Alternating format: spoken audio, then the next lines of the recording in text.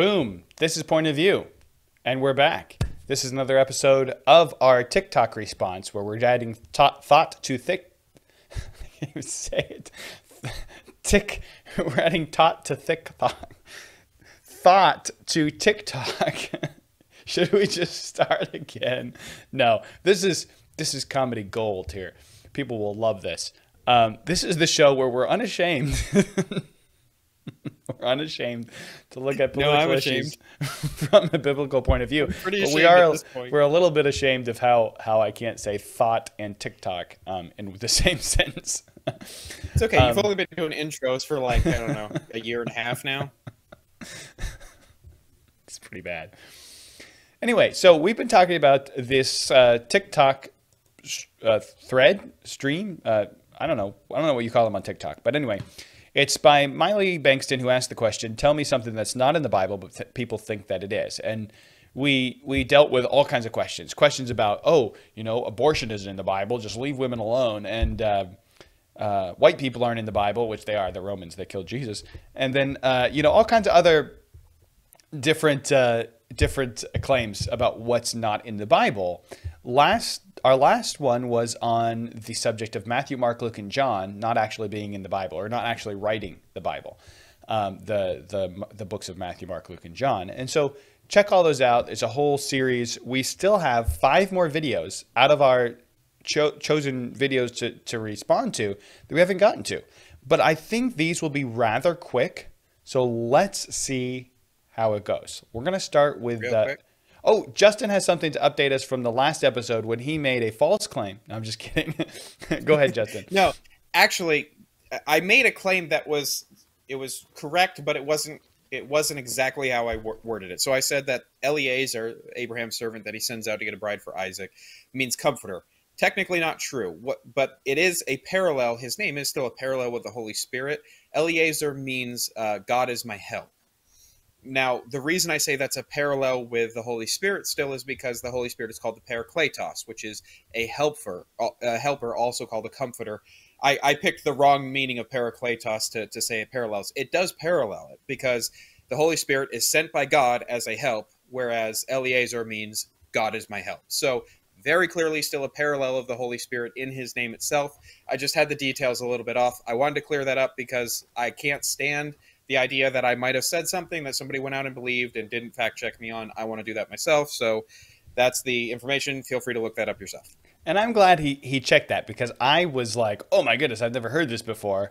And I was going to probably end up repeating it myself if you hadn't clarified that, Justin. So thank you for doing that. We honestly, here at Point of View, we really do want to be right. I mean, we want to be factual and correct. We're not about trying to prove that we are right. We're about trying to find the truth and then convey that to you. So we're not here to try to, ride some sort of hobby horse, whatever. And I hope that's clear in everything that we do. You guys have made comments on our videos before that we've come and clarified things right here on the show. We want to. That's the goal here. We're not out to try to give out false information, although YouTube thinks that we are. They've taken down a couple of our videos. No, they don't think we're out to give out false information. They think we're just out to give out the wrong narrative about Joe's cookies. But that's another episode. Cookies. That's inside. You guys have to watch all the shows if you want to know what that's talking about. Anyway, let's do this guy. This guy says Lucifer and Satan are not in the Bible. Let's see what he had to say. Latin adjective for light bringer. The same year. Started right there in the middle of the clip. Let's start at the beginning. Tell me something that is not in the Bible, but people think it is. That people think that Lucifer means Satan. Y'all weren't ready for my last video, so let's dig deeper. The word Lucifer is mentioned in the English translations one time, which is Isaiah 14:12. But in the Hebrew Bible, the original version, you can see where it says Day Star, son of the morning. Now this is where it gets interesting. Copy and paste the Hebrew, then paste it into translate, you get Hillel ben Shakar. That's why I believe going directly to the source. Now this translation doesn't equate to Satan, fallen angel, nothing. Hillel means greatly praised. Ben has always meant son, and Shakar is dawn or morning, son of the morning. Now meet Saint Jerome or Hieronymus, the man responsible for translating the Greek Septuagint into the Roman Catholic Latin Vulgate. Lucifer, the Latin adjective for light bringer. The same year that he was doing this, he was trying to get Bishop over his opponent. Guess who that might be? Meet Saint Lucifer, the political opponent or adversary of Jerome. So why did they lie to us? Okay, interesting. I think that he's actually more correct than most of you might think. But I wanted to say this real quick before we dive in. This guy, his name is on TikTok. You can look him up. He's Widows Mijo, WIDOWSMIJO2. Widows Mijo 2, I guess. And he actually, his name is listed as William Tyndale, which is interesting. I'm not sure if that's true.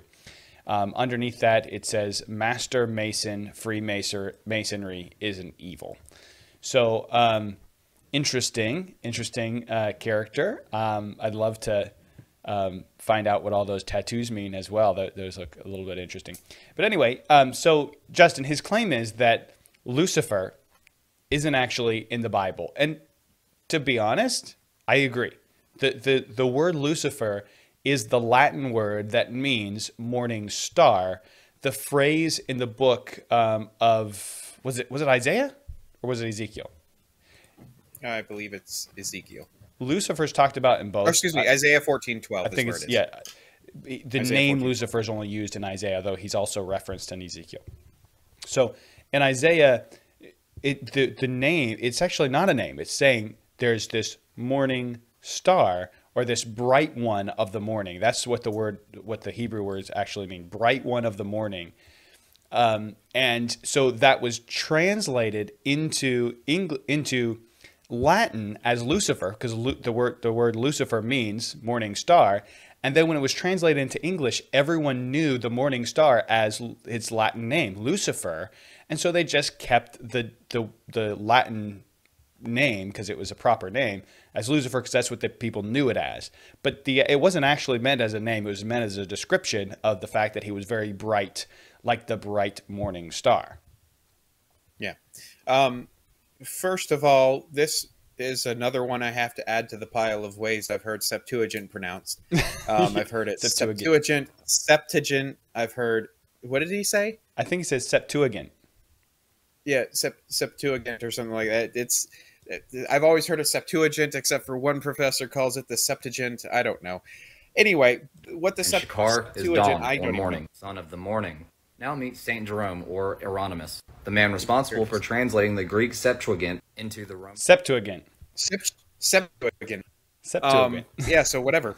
If you don't know what the Septuagint is, it's the Greek translation of the Hebrew Old Testament.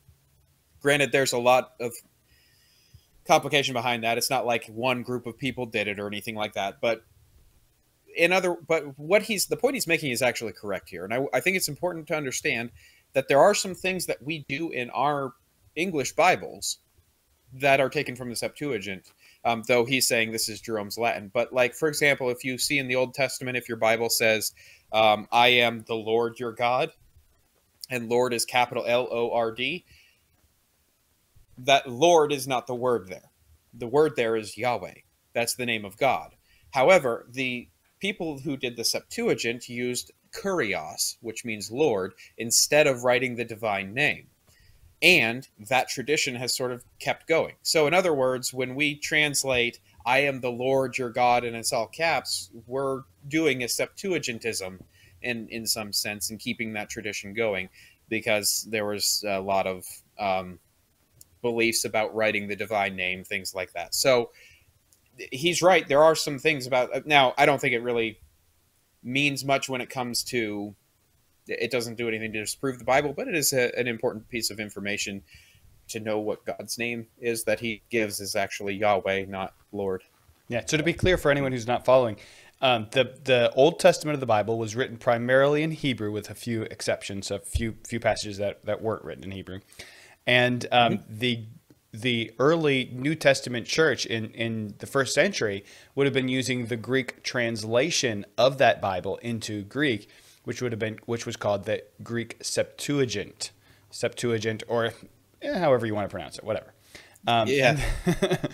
And then so when Justin's talking about our Bible coming mostly from Hebrew, yes, most of our translation comes from the Hebrew, but there are some things from the Greek Septuagint that are also translated into our Bible, rather just straight from the Hebrew.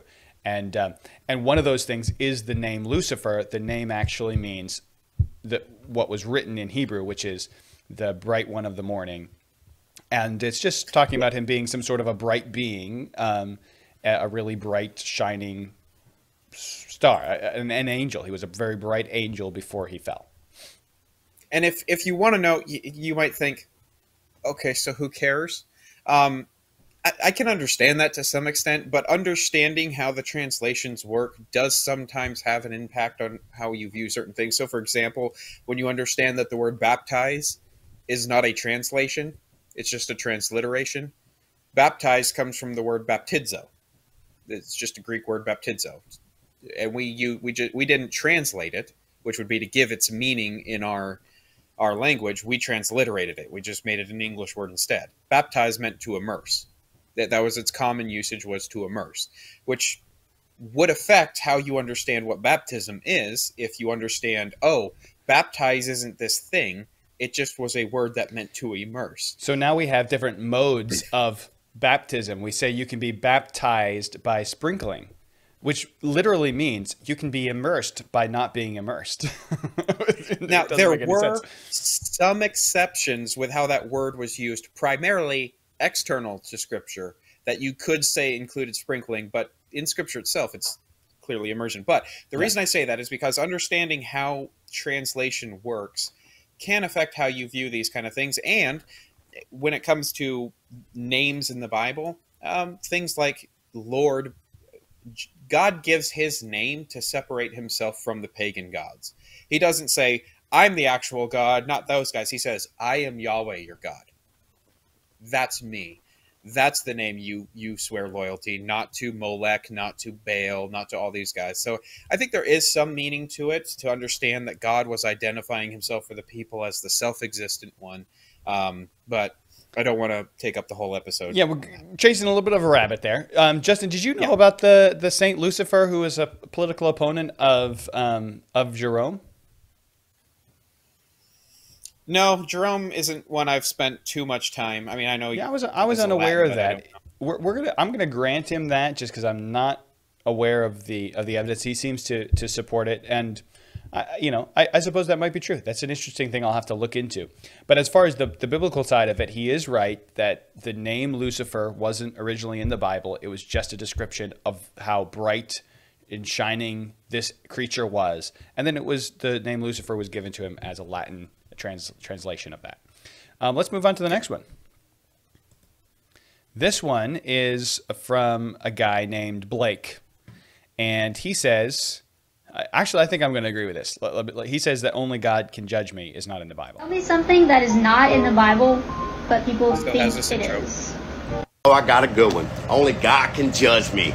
Yeah, we love to say that when people point out the sin and flaws in our life and we don't like it, and we yell that back to them. But in fact, that's Tupac, not God. The Bible says to get the speck out of our eye first before we get the plank out of our brother's eye, we can see more clearly. It isn't saying that we can't make a judgment. The Bible says make a righteous judgment. The Bible says that bad company corrupts good character. And how do we know if there's bad company? We have to judge the character and the fruit that they bear. The Bible says do not walk in the counsel of the wicked. How do we know who the wicked is? Because we have to make a judgment of the fruit they bear and the character that they portray and the deeds that they do.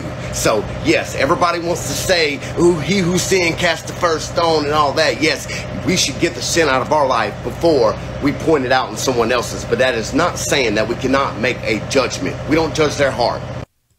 Love the production there. That's pretty cool. His name is Blake. He is his TikTok handle is Blake Speaks Fire, speaks with a Z. And he says he's a sinner saved by grace, a poet, and he has Isaiah 61:1, #overcomer. I like this guy. It's true. The Bible doesn't tell us that we can't judge. As a matter of fact, it actually tells us in the passage where it says judge not, it's actually telling us to judge. It's just telling us how not to judge, but to judge a different way. Right. First of all, I have to say, I think there's a beautiful diversity in the different cultures that God has used for the gospel. Because, I mean, you look at me, clearly I'm not I'm not in the same type of culture as this man, but this man's preaching the same truth of Jesus. I think that's a beautiful thing, the diversity of God's people. I think that's really cool. Secondly, he's absolutely right. The Bible does tell us constantly to be discerning. What does that mean? To judge between things, to discriminate in some sense, not in a sort of evil kind of way, but to make a discernment between things and judge them. The Bible says, look at what Paul says in 1 Corinthians 5. He says, this man has his father's wife. Kick him out of the church. He's not a believer, guys. Or at least you ought to treat him like he's not a believer. What was Paul doing? Judging him. I mean, yes, Jesus says, judge not lest ye be not judged, because the judgment you're meting out will be returned to you. But what he does say is get the plank out of your eye so that you can help your brother get the speck out of his. Yeah. It's interesting. So that you can judge. I preached on this on Matthew 7 just recently, and you can go onto Where Bible Baptist Church online, where my church is, and you can watch the sermon. Shameless plug. We are unashamed to plug our churches. No one's going to know how to spell where unless you spell it for them. Weare. There you go. And you find that on YouTube. Anyway, so it's interesting, though, when Jesus says, first of all, that judging means to make a judgment. That means you are making a decision about something being right or wrong. So when someone tells you, don't judge, they are literally making a judgment about whether your judgment is right or wrong. They are judging your judgment. So you can't not make judgments. You have to make judgments. It's part of life. What Jesus is saying in Matthew 7 is not don't judge, because if you don't judge ever, you'll never be judged. No, he's saying don't judge for the purpose of not being judged. So don't go out judging others thinking that that's going to make you look better and you'll never be judged yourself. No, you do judge, but you start by judging yourself. He goes on to actually say, therefore, whatsoever you would have men do to you, do you so unto them. So he talks about, take that beam out of your eye, and then you can see clearly to actually help your brother. Instead of trying to tear him down, you're actually now doing to him what you wish somebody had done to you because you had a giant beam, and somebody could have helped you, now that you've been helped, you can now help others with those problems. So we judge, but we judge for the right reasons. We judge in the right way. We don't cast our pearls before swine. Jesus said that in the same context. We don't just go out and say, hey, everybody's wrong and I'm right. No, we're trying to help people. We're judging in a way that's trying to be helpful. Right. And notice the difference there between how people generally view judgment of, well, that person's just a wicked sinner, they're going to hell, and just walk on down the road. No. Help him get the speck out of his eye. I mean, there's a particularity to the approach here of, I am doing this as a help to my brother rather than I'm doing this as the Pharisees, as someone who is just trying to demonstrate their superiority. Because yes, you wanting to demonstrate superiority by judging, yes, that's not biblically okay. And it's interesting, Justin, the very next thing that Jesus said after the little part about judging, you know what he said?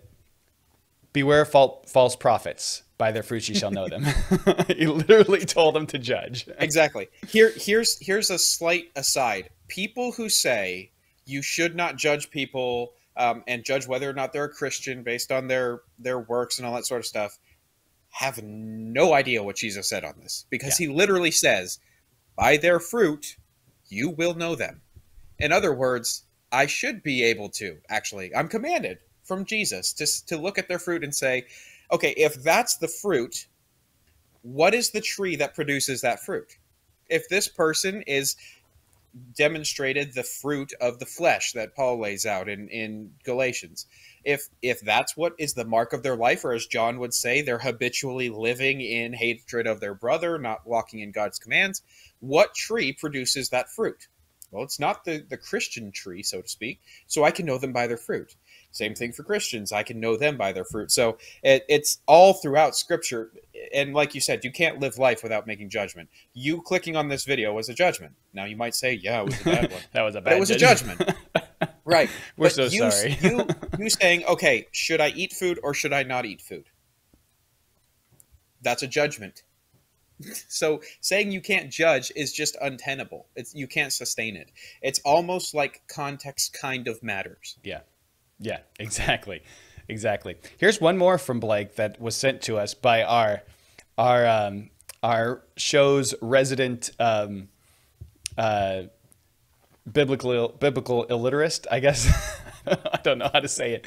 Juan, he's the guy who wants to learn more. He's our producer, and he represents on the show the person in the audience who's just like, I don't know, I need the answers. And this is another one from Blake that he sent to us. Stop telling people their loved ones are in hell because they committed suicide. That is not in the Bible. See, the Bible says that God is near to the brokenhearted. You never know what somebody was going through. And yes, it's wrong and you should not kill yourself. But stop. The only unforgivable sin is blasphemy of the Holy Spirit, the rejection of Jesus Christ. Let me tell you a story about King Saul.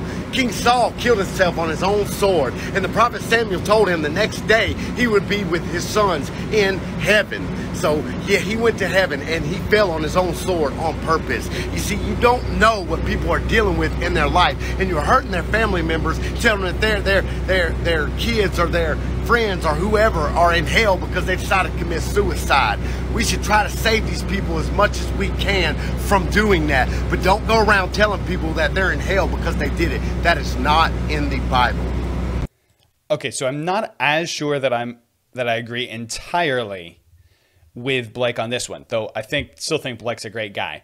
I do think his point is correct, though. I do think the idea that the sin of suicide will send you to hell is silly. You're either saved or you're not. People who are believing Christians, and if they've trusted Christ as their Savior.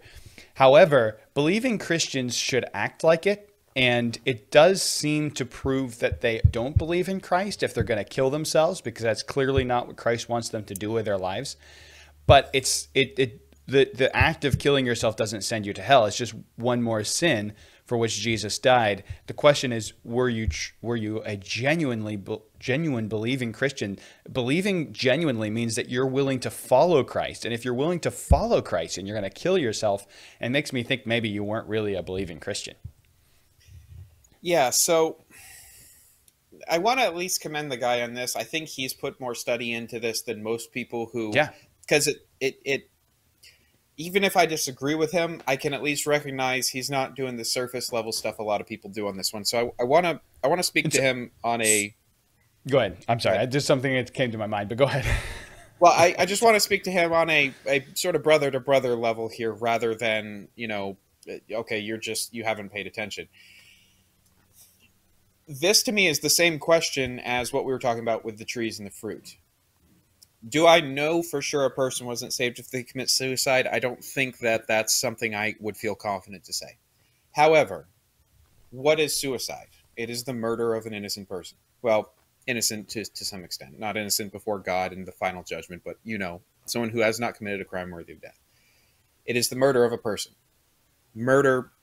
What do we say murder is? Is that the fruit of the spirit, or is that the fruit of the flesh? Very clearly, murder is the fruit of the flesh. So if I were to see a suicide, just sort of standing back objectively, because the hard thing with suicide is to be objective about it, because it's extremely emotionally charged.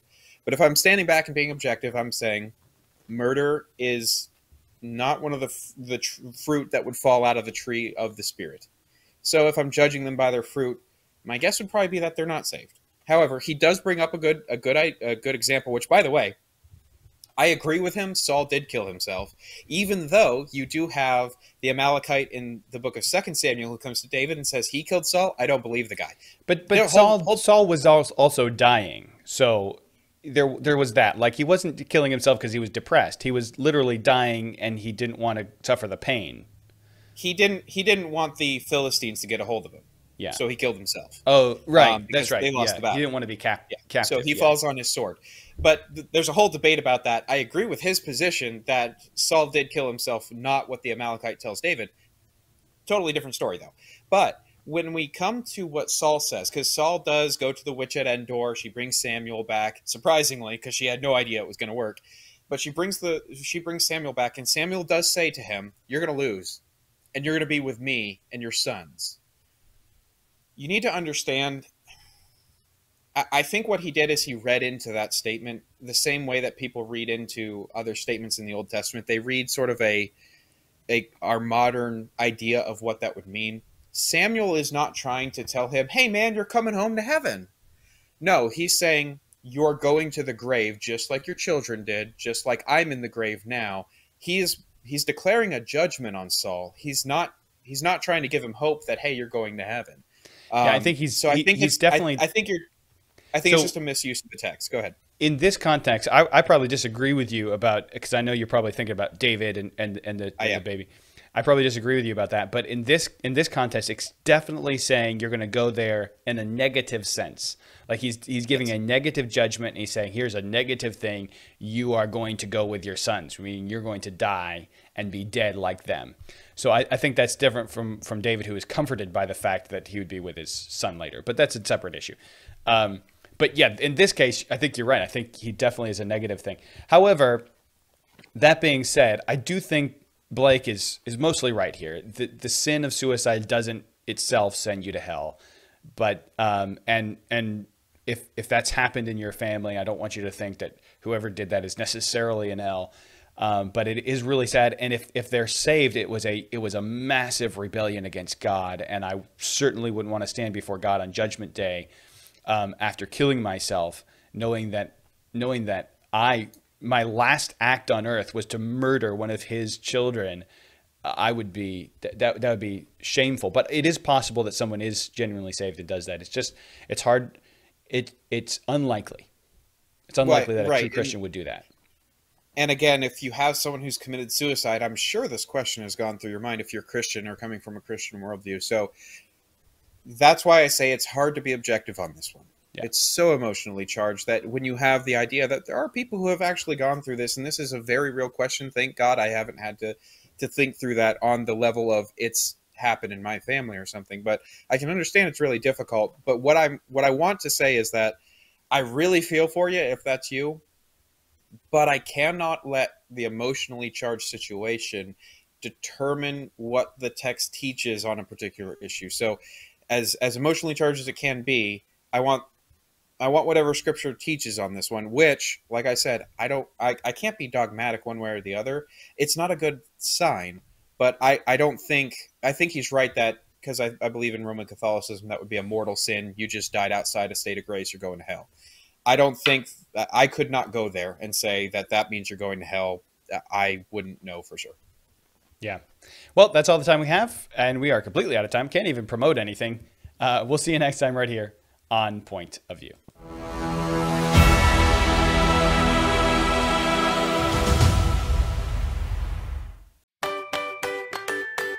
White Mountain Munchies, the perfect snack food packed with plenty of vitamins and nutrients to satisfy your hunger, boost your immune system, and contribute to better overall health and wellness. Available in 4 fantastic flavors of Trail Mix, Maggie's Maple Madness, Hannah's Heavenly Harvest, Grayson's Getaway Goodies, and Jacoby's Jolly Jumble. Get yours now at whitemountainmunchies.com.